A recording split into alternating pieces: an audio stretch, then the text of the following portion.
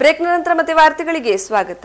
ವಾಹನಗಳ ದಾಖಲೆ, ಪರವಾನಗಿ ಪತ್ರ ವಾಹನದಲ್ಲಿ ಇಲ್ಲ ಎಂಬ ಕಾರಣಕ್ಕೆ ದಂಡ ಪಾವತಿಸುವ ಪ್ರಮೇಯ ಇನ್ನು ಮುಂದೆ ಇರಲ್ಲ.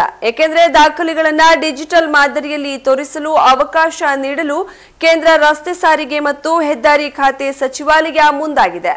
ನವೆಂಬರ್ 2ರಂದು ಕೇಂದ್ರ ಸಚಿವಾಲಯ ಹೊರಡಿಸಿರುವ ಅಧಿಸೂಚನೆಯಲ್ಲಿ ಈ ಬಗ್ಗೆ ಸ್ಪಷ್ಟ ಮಾಹಿತಿ ನೀಡಲಾಗಿದೆ. ಕೇಂದ್ರ ಮೋಟಾರು ವಾಹನ ನಿಯಮಗಳಿಗೆ ತಿದ್ದುಪಡಿ ತರಲಾಗಿದ್ದು, ವಾಹನ ಮಾಲೀಕರು ತಮ್ಮ ದಾಖಲೆಗಳನ್ನು ಡಿಜಿಟಲ್ ಮಾದರಿಯಲ್ಲಿ ತೋರಿಸಲು ಇದು ಅವಕಾಶ ನೀಡುತ್ತದೆ. ಈಗ ಸಂಚಾರಿ ಪೊಲೀಸರಿಗೆ ವಾಹನಗಳ ದಾಖಲೆಗಳ ಮೂಲಪ್ರತಿ ಅಥವಾ ನಕಲಿ ಪ್ರತಿಯನ್ನ ನೇರವಾಗಿ ಪ್ರದರ್ಶಿಸಬೇಕಾಗುತ್ತದೆ. ಆದರೆ ಹೊಸ ನಿಯಮ ಜಾರಿಯಾದರೆ ಮೊಬೈಲ್ನಲ್ಲಿ ದಾಖಲೆಗಳನ್ನು ತೋರಿಸಿದ್ರೆ ಸಾಕಾಗುತ್ತದೆ. ಚಾಲಕ ಮತ್ತು ವಾಹನ ಮಾಲೀಕರು ದಾಖಲೆಗಳನ್ನು ನೇರವಾಗಿ ಮತ್ತು ಡಿಜಿಟಲ್ ಮಾದರಿಯಲ್ಲಿ ತೋರಿಸಬಹುದು ಎಂದು ಅಧಿಸೂಚನೆಯಲ್ಲಿ ತಿಳಿಸಲಾಗಿದೆ. ವಾಹನ ಸಾಮರ್ಥ್ಯದ ದಾಖಲೆ, ಪರವಾನಗಿ, ವಾಹನ ಚಾಲನಾ ಪರವಾನಗಿ ಮತ್ತು ಮಾಲಿನ್ಯ ನಿಯಂತ್ರಣ ತಪಾಸಣೆ ಮಾಡಿದ ದಾಖಲೆಗಳನ್ನು ಡಿಜಿಟಲ್ ರೂಪದಲ್ಲಿಯೂ ಸಂಚಾರಿ ಪೊಲೀಸರಿಗೆ ತೋರಿಸಬಹುದಾಗಿದೆ. ನೋಂದಣಿ, ವಿಮೆ ಮತ್ತಿತರ ದಾಖಲೆಗಳನ್ನು ಈ ವ್ಯವಸ್ಥೆಯೊಳಗೆ ತರಲಾಗಿದೆ. ಆದ್ದರಿಂದ ಇನ್ನು ಮುಂದೆ ಪೊಲೀಸರು ದಾಖಲೆಯ ಮೂಲ ಪ್ರತಿಗಾಗಿ ಒತ್ತಾಯಿಸುವಂತಿಲ್ಲ. ಈಗಾಗಲೇ ಸಂಚಾರ ಪೊಲೀಸರಿಗೆ ಹೊಸ ನಿಯಮದ ಬಗ್ಗೆ ಮಾಹಿತಿ ಲಭ್ಯವಾಗಿದ್ದು, ಡಿಜಿಲಾಕರ್ ವ್ಯವಸ್ಥೆ ಅನುಷ್ಠಾನಕ್ಕೆ ಸಿದ್ಧತೆ ನಡೆಸುತ್ತಿದ್ದಾರೆ. ಹೊಸ ವ್ಯವಸ್ಥೆಯನ್ನು ಶೀಘ್ರವೇ ಅನುಷ್ಠಾನಗೊಳಿಸಲಾಗುವುದು. ಈ ವಿಷಯದ ಬಗ್ಗೆ ಸಂಚಾರ ಪೊಲೀಸರಿಗೆ ಮಾಹಿತಿ ಮತ್ತು ಅರಿವು ಮೂಡಿಸಲಾಗುವುದು.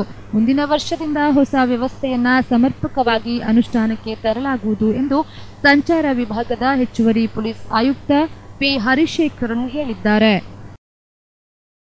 ಏನಿದೆ ಇವತ್ತಿನ ಸುದ್ದಿ ಫಟಾಫಟ್ ನೋಡೋಣ ಬನ್ನಿ. ಬಿಸ್ಲುಕೊಪ್ಪ ಸೂರ್ಯನಾರಾಯಣ ಪ್ರೌಢಶಾಲೆಯ ವಿದ್ಯಾರ್ಥಿನಿ ಕುಮಾರಿ ಧನ್ಯಶ್ರೀ ಮಡಿವಾಳ್ ಮುನ್ಕೋಡದಲ್ಲಿ ನಡೆದ ಶಿರಸಿ ಶೈಕ್ಷಣಿಕ ಜಿಲ್ಲಾ ಮಟ್ಟದ ಪ್ರತಿಭಾ ಕಾರಂಜಿ ಮತ್ತು ಕಲೋತ್ಸವದ ಆಶುಭಾಷಣ ಸ್ಪರ್ಧೆಯಲ್ಲಿ ಪ್ರಥಮ ಸ್ಥಾನ ಗಳಿಸಿ ರಾಜ್ಯಕ್ಕೆ ಆಯ್ಕೆಯಾಗಿರುತ್ತಾಳೆ. ಅವಳ ಈ ಸಾಧನೆಗೆ ಶಾಲಾ ಆಡಳಿತ ಮಂಡಳಿ ಮತ್ತು ಮುಖ್ಯೋಪಾಧ್ಯಾಯರು ಹಾಗೂ ಶಿಕ್ಷಕ ವರ್ಗ ಹರ್ಷ ವ್ಯಕ್ತಪಡಿಸಿದ್ದಾರೆ.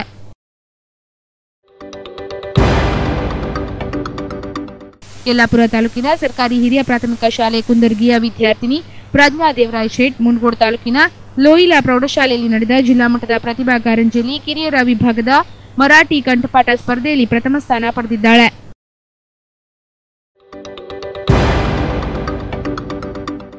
ಯಕ್ಷಕಲಾ ಬಳಗ ನಂದೋಳಿ ಇವರ ಆಶ್ರಯದಲ್ಲಿ ತಾಲೂಕಿನ ನಂದೋಳಿ ರಾಮಲಿಂಗೇಶ್ವರ ದೇವಸ್ಥಾನದಲ್ಲಿ ನಡೆಯುತ್ತಿರುವ 33ನೇ ವರ್ಷದ ತಾಳಮದ್ದಲೆ ಕಾರ್ಯಕ್ರಮದಲ್ಲಿ ಮಂಗಳವಾರ ರಾತ್ರಿ ಪ್ರಸಿದ್ಧ ಕಲಾವಿದರಿಂದ ಪ್ರದರ್ಶನಗೊಂಡ ರಾಜ ರುದ್ರಕೃಪ ಯಕ್ಷಗಾನ ಪ್ರೇಕ್ಷಕರನ್ನ ರಂಜಿಸಿತು. ಹಿಮ್ಮೇಳದಲ್ಲಿ ಭಾಗವತರಾಗಿ ರಾಮಕೃಷ್ಣ ಹೆಗಡೆ ಹಿಲ್ಲೂರು, ಮಾದಲೆ ವಾದಕರಾಗಿ ಶಂಕರ್ ಭಾಗವತ್ ಶಿಸ್ತಮುಡಿ, ಗಣಪತಿ ಭಾಗವತ್ ಕವಾಳೆ, ತಂಡವಾದಕರಾಗಿ ಗಣೇಶ್ ಗಾಂವ್ಕರ್ ಕಾರ್ಯನಿರ್ವಹಿಸಿದರು. ಕಾರ್ತಿಕ್ ಚಿಟ್ಟಾಣಿ, ಗಣಪತಿ ಭಾಗವತ್, ಉದಯ್ ಹೆಗಡೆ ಮಾಡ್ಕೋಡ್, ಶಂಕರ್ ಹೆಗಡೆ ನೀಲ್ಕೋಡ್, ಶ್ರೀಧರ್ ಭಟ್ ಕಾಸರಕೋಡ್ ಪಾತ್ರ ನಿರ್ವಹಿಸಿದರು.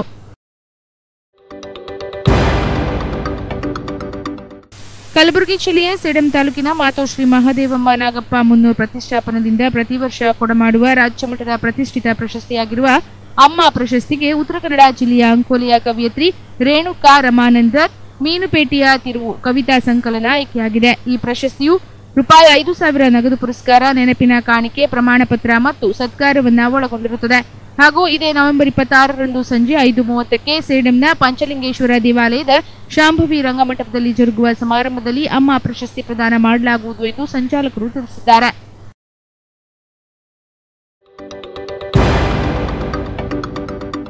ನಾಡಿನ ಗಣ್ಯ ಸಾಹಿತಿಗಳಲ್ಲೊಬ್ಬರಾದ ಅಂಕೋಲೆಯ ಶ್ರೀ ವಿಷ್ಣು ನಾಯ್ಕರ 75ನೇ ವರ್ಷದ ಸಂಭ್ರಮದ ಆಚರಣೆಯಾಗಿ ವಿಷ್ಣುಯಾನ 75 ಕಾರ್ಯಕ್ರಮ ಸರಣಿಯನ್ನು ಜಿಲ್ಲೆಯಾದ್ಯಂತ ಆಯೋಜಿಸಲಾಗುತ್ತಿದೆ. ವಿಷ್ಣು ನಾಯ್ಕರ ಬದುಕು ಬರಹ ಕುರಿತು ಸಾಹಿತಿಗಳಾದ ಪ್ರೊಫೆಸರ್ ಸಿದ್ದಲಿಂಗಸ್ವಾಮಿ ವಸ್ತ್ರದ ಉಪನ್ಯಾಸ ನೀಡಲಿದ್ದಾರೆ. ವಿಷ್ಣುಯಾನದ ಸಂಚಾಲಕರಾದ ಸಾಹಿತಿ ನಿವೃತ್ತ ಪ್ರಾಚಾರ್ಯ ರಾಮಕೃಷ್ಣ ಗುಂದಿ ಕಾರ್ಯಕ್ರಮದ ಅಧ್ಯಕ್ಷತೆಯನ್ನು ವಹಿಸಲಿದ್ದಾರೆ. ಈ ಕಾರ್ಯಕ್ರಮಕ್ಕೆ ವಿಷ್ಣು ನಾಯ್ಕರ ಅಭಿಮಾನಿಗಳು ಹೆಚ್ಚಿನ ಸಂಖ್ಯೆಯಲ್ಲಿ ಉಪಸ್ಥಿತರಿರಲು ಕಾರ್ಯಕ್ರಮದ ಸಂಘಟಕ ಮಹಾಂತೇಶ್ ರೇವಡಿ ಪ್ರಕಟಣೆಯಲ್ಲಿ ತಿಳಿಸಿದ್ದಾರೆ. ಗೀತೆ ಎಂಬ ಅಮೃತಪಾನದಿಂದ ಮಾನಸಿಕ ಆರೋಗ್ಯ ವೃದ್ಧಿಸುತ್ತದೆ, ನೈತಿಕತೆ ಹೆಚ್ಚುತ್ತದೆ, ಸಾಮಾಜಿಕವಾಗಿ ಚೈತನ್ಯ ಬೆಳೆಯುತ್ತದೆ. ನಮ್ಮ ಜೀವಿತಾವಧಿಯವರೆಗೂ ಗೀತೆಯ ಪಠಣ ಮಾಡುವುದರಿಂದ ಭವರೋಗವನ್ನ ದಾಟಬಹುದು ಎಂದು ನಿವೃತ್ತ ಪ್ರಾಧ್ಯಾಪಕ ಎಂಎನ್ ಹೆಗಡೆ ಹಳವಳ್ಳಿ ಹೇಳಿದರು. ಅವರು ಮಂಗಳವಾರ ತಾಲೂಕಿನ ಅರಳಿಕೊಪ್ಪ ಹಿರಿಯ ಪ್ರಾಥಮಿಕ ಶಾಲೆಯಲ್ಲಿ ಗೀತೆಯ ಕುರಿತು ಉಪನ್ಯಾಸ ನೀಡುತ್ತಿದ್ದರು. ಆರೋಗ್ಯವೇ ಭಾಗ್ಯ. ಒಬ್ಬ ವ್ಯಕ್ತಿಯ ಸರ್ವತೋಮುಖ ಬೆಳವಣಿಗೆಗೆ ಹಲ್ಲಿನ ಆರೋಗ್ಯ ಅತಿ ಅವಶ್ಯಕ. ಬಾಯಿ ಎನ್ನುವುದು ನವದೇಹದ ಪ್ರವೇಶ ದ್ವಾರವಿದ್ದಂತೆ ಎಂದು Uma multi specialist dental clinic doctor Karunakar Naik Ankola ನೋಡಿದ್ರು. ಅವರು ಲಯನ್ಸ್ ಕ್ಲಬ್ ಅಂಕೋಲಾ ಕರಾವಳಿ ಮತ್ತು ಸೆಕೆಂಡರಿ ಹೈಸ್ಕೂಲ್ ಹಿರೇಗುತ್ತಿ ಸಂಯುಕ್ತಾಶ್ರಯದಲ್ಲಿ ಹಿರೇಗುತ್ತಿ ಹೈಸ್ಕೂಲ್ನಲ್ಲಿ ನಡೆದ ಉಚಿತ ದಂತ ಚಿಕಿತ್ಸಾ ತಪಾಸಣಾ ಶಿಬಿರ ಉದ್ಘಾಟಿಸಿ ಮಾತನಾಡಿ, ಹಾಲಿನ ಆರೋಗ್ಯ ಚೆನ್ನಾಗಿದ್ದಲ್ಲಿ ಮಾತ್ರ ಮನುಷ್ಯನ ದೈಹಿಕ ಮತ್ತು ಮಾನಸಿಕ ಬೆಳವಣಿಗೆ ಪರಿಪೂರ್ಣವಾಗಲು ಸಾಧ್ಯವಾಗುತ್ತದೆ ಎಂದರು. ವಿಶ್ವದರ್ಶನ ಆಂಗ್ಲ ಮಾಧ್ಯಮ ಪ್ರೌಢಶಾಲೆಯ 10ನೇ ತರಗತಿ ವಿದ್ಯಾರ್ಥಿನಿ ಸ್ವಾತಿ ನರಸಿಂಹಮೂರ್ತಿ ಭಟ್ ಜಿಲ್ಲಾ ಮಟ್ಟದ ಪ್ರತಿಭಾ ಕಾರಂಜಿಯ ಇಂಗ್ಲಿಷ್ ಭಾಷಣ ಸ್ಪರ್ಧೆಯಲ್ಲಿ ಪ್ರಥಮ ಸ್ಥಾನ ಗಳಿಸಿ ರಾಜ್ಯ ಮಟ್ಟಕ್ಕೆ ಆಯ್ಕೆಯಾಗಿದ್ದಾಳೆ. ಸಂಸ್ಥೆಯ ಅಧ್ಯಕ್ಷರಾದ ಉಮೇಶ್ ಭಟ್, ಗೌರವ ಕಾರ್ಯದರ್ಶಿಗಳಾದ ನರಸಿಂಹಮೂರ್ತಿ ಭಟ್ ಕೋಣೆಮನೆ, ಆಂಗ್ಲ ಮಾಧ್ಯಮ ಶಾಲೆಯ ಶಿಕ್ಷಕ ಸಿಬ್ಬಂದಿಗಳು ಹಾಗೂ ಶಿಕ್ಷಕೇತರ ಸಿಬ್ಬಂದಿಗಳು, ಆಡಳಿತ ಮಂಡಳಿಯ ಸದಸ್ಯರು ಜಿಲ್ಲಾ ಮಟ್ಟದ ಪ್ರತಿಭಾ ಕಾರಂಜಿಯಲ್ಲಿ ಭಾಗವಹಿಸಿದ ಹಾಗೂ ವಿಜೇತರಾದ ಎಲ್ಲ ವಿದ್ಯಾರ್ಥಿಗಳನ್ನು ಅಭಿನಂದಿಸಿದ್ದಾರೆ.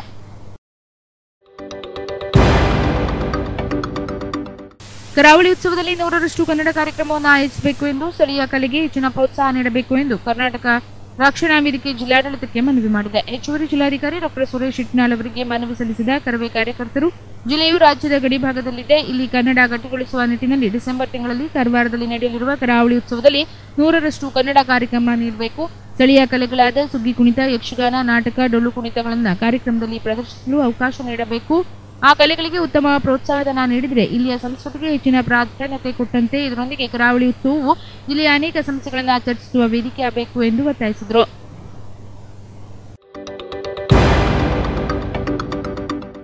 ಪಟ್ಟಣದ 24x7 ನೀರು ಪೂರೈಕೆಯು ಯುಡಬ್ಲ್ಯೂಎಸ್ ಪೈಪ್ ಅಳವಡಿಕೆ ರಸ್ತೆಗಳ ಒಟ್ಟು 45 ಲಕ್ಷ ರೂಪಾಯಿ 65,000 ವೆಚ್ಚದಲ್ಲಿ ದುರಸ್ತಿ ಕಾರ್ಯ ಬುಧವಾರ ನೂತನ ನಗರ ಜಡ್ಡಿಯಲ್ಲಿ ಉದ್ಘಾಟನೆ ಮಾಡಲಾಯಿತು. ಸುಮಾರು 1500 ಮೀಟರ್ ಉದ್ದದ ಅಂಬೇಡ್ಕರ್ ನಗರ, ರವೀಂದ್ರ ನಗರ, ನೂತನ ನಗರ ಜಡ್ಡಿ, ಚಮಗಾರ್ ಕೆರೆ ರಸ್ತೆಯ ಪರಿಶಿಷ್ಟ ಜಾತಿ, ಪರಿಶಿಷ್ಟ ಪಂಗಡದ ನಿವಾಸಿಗಳು ಹೆಚ್ಚು ವಾಸಿಸುವ ಸ್ಥಳದ ರಸ್ತೆಗಳ ದುರಸ್ತಿಯನ್ನು ಕೈಗೆತ್ತಿಕೊಳ್ಳಲಾಗಿದೆ.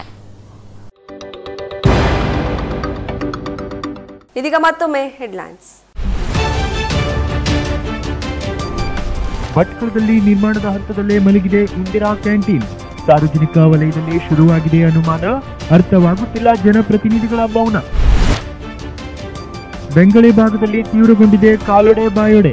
ಲಸಿಕೆ ಹಾಕಿದರೂ ಬಂತು ರೋಗ, ಕಳಪೆ ಲಸಿಕೆ ಹಾಕಿದ್ದಾರೆಂದು ಗ್ರಾಮಸ್ಥರ ಆರೋಪ. ಗೆಳೆಯರನ್ನ ಉಳಿಸಲು ತನ್ನ ಜೀವವನ್ನೇ ತ್ಯಾಗ ಮಾಡಿದ ಈ ಶೂರ, ಶಿರ್ಸಿಯ ಇತಿಹಾಸದಲ್ಲಿ ಶಾಶ್ವತವಾಗಿ ನೆಲೆಸಿದ್ದಾನೆ ಬಾಲಕ. ಕರ್ನಾಟಕ ಸರ್ಕಾರ ಮರಣೋತ್ತರವಾಗಿ ಹೊಯ್ಸಳ ಶೌರ್ಯ ಪ್ರಶಸ್ತಿ ಘೋಷಣೆ.